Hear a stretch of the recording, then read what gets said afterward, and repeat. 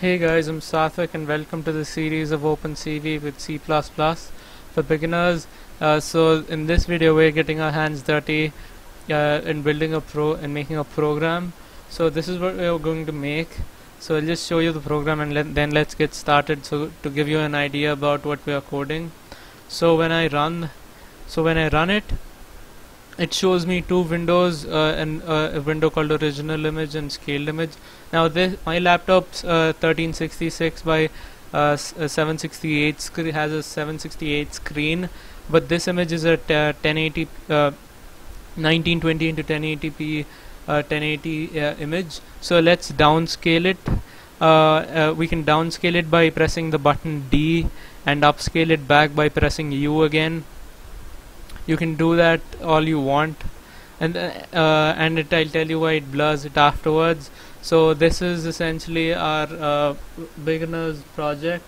So let's get into it. Last video we created a couple of property sheets so we can program OpenCV. So in this video let's create a new project and use code and see how that works out. So new project. Go down to Visual C++ and Windows 32 console application. Name your project whatever you want. I'm naming mine OpenCV1. Click on Next, Empty Project, Finish. Okay, and now right click on Source File to add a new C++ file to write your code on. Now I have some pre-written code, and I'm going to paste that in, and then I'm going to explain this in a minute. Now as soon as I paste it in, you can see all the errors pop up. That's because I haven't imported the property sheets that we created in the last video. So if you haven't seen the last video, go back and watch that. So now let's add those property sheets so this code will work. So click on View, go down to Other Windows, click on Property Manager. Now you see a window here, a small window. Go under Debug and you don't see the OpenCV debug property sheet. So right click on it and go to Add Existing Property Sheet, and you have to find where the property sheet is. Mine was in the last project I created. So the last project we created was OpenCV test. So go into the project and click on OpenCV test again, and then you see these two property sheets. Now what you should do is copy them and paste them in a place where they are accessible and easy to find once you create a new project every time. So what I did was open your Explorer and go to open your previous project and copy these. I copied them onto my documents folder here, so they'll be easy to grab. So just click, since we are in debug, just click on debug and open that, and then you see it here, and do the same for release. Find your previous project, open it, and open the release thing, and now you don't see any errors since we've imported those property sheets. Now let me go ahead and explain the code. So include IOStream, that's what we normally do. So and then include what is called a high GUI. This is to create windows for showing images and videos and stuff like that. And then import image processing HPP, that header that helps us process images, as you can understand, and namespace CV and std, and here we create three objects called maths. Now maths are basically a kind of two-dimensional arrays that hold your pixel values. So we use them to hold images. So and then we set we create three: source, destination, and temporary. You'll see why we use all three. where we use all three. Now take source and call a function called imRead, which reads an image file from the path that you give it here, and then you can give any flag you want. So mine was color, but you can also do grayscale.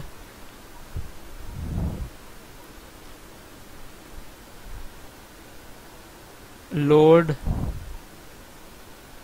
wait, let me show you the options. There we go. Load image any color, any depth, color, grayscale. You can also do grayscale. Mine's color. You can choose whatever you want, and then check if the data is null or not. If the path is right or not, and then if it isn't right, print this message out saying that the path was wrong, and then end the program. Well, if all goes well, create a new. This creates OpenCV named window, creates a new window with the name specified here, and a flag here. Now the flags, now auto size resizes the window based on the size of the image. You can see all the options here: free ratio, full screen. Just take a look at it and experiment it with yourself. And we create another window called scaled to hold our scaled image. And now imShow requires two parameters: the window you want to show your image on, and the image. Since the image, I have an Avengers image here. Okay, let me talk about the path. Now normally when you look at there's a picture on my laptop here called the Avengers. When I go down to properties, I can see details. I can see its path here, and you can copy that and include the name of your image and the extension. Now normally you have one backslash that gives you an error in C++, so you have to have two backslashes for it to work. And then imShow shows the image. Now we're equating a temporary variable to the source variable, and the destination variable to the temp variable. And now imShow shows the destination variable on the scaled window. And now we create a continuous loop to check for keystrokes. So we create an infinite loop, and then wait for 10 milliseconds. Waits for 10 milliseconds and checks if you pressed the key or not. If you did, and if the key, and the next line is if the key you pressed was an escape key, and then break and stops the loop and then ends the program. If not, it keeps going through. And then if your key is up, it does something called pyramid up, which essentially upscales your image. Pyramid up takes three parameters: your input array, your output array, and then the size you want the image to go to. Now the input and the output array can be the same, but just to make it less confusing, I put two of them. I made it into two of them. Now this upscales the image. As you can see, temp gets this is the current number of columns that the image has, and it doubles that, and the number of rows is doubled. And if you press D instead, it runs a function called pyramid down, which takes in the parameters the same thing, and except I reduce it by a factor of 2. Now after this is done, I show the image that I've upscaled or downscaled, and then I equate the temp variable to the destination variable which I changed, which I changed, and then loop goes on until you exit. So let's try to run the program.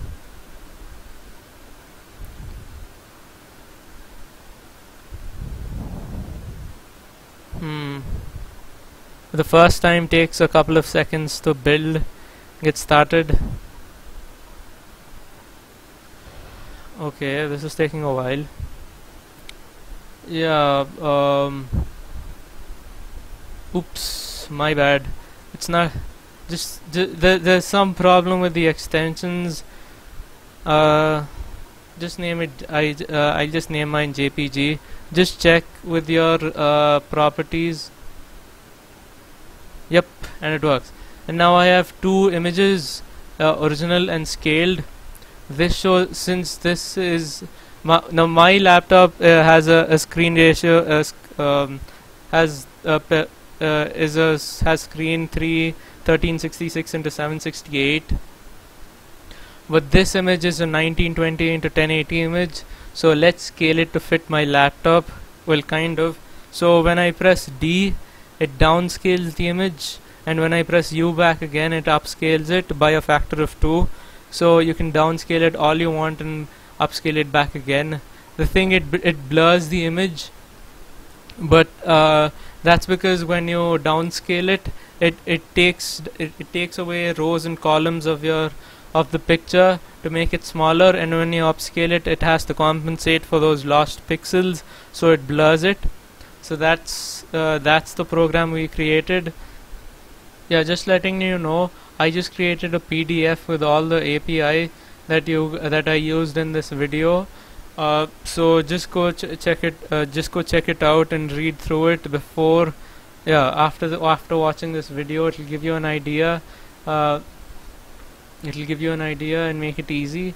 So thank you guys. If you like the video, share it, like it, comment if you have any questions, and tell me how I can make my videos better. Thank you.